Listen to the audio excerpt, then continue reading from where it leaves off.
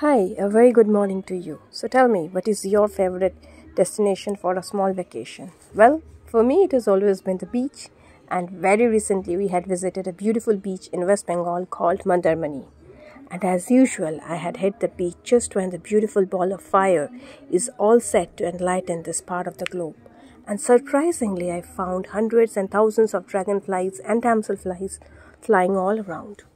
Suddenly, I noticed the swan all stuck in the wet sand, probably gasping for breath.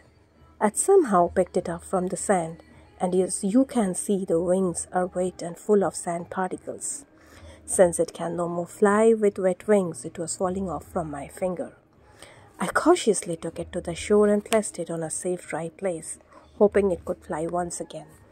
Now I was wondering why there were so many dragonflies and damselflies around. And on studying a bit on the internet, I found out that they are naturally attracted to bodies of standing water.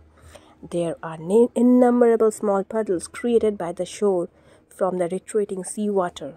This attraction is due to their need to lay eggs in water and also the presence of primary food source, that is mosquito.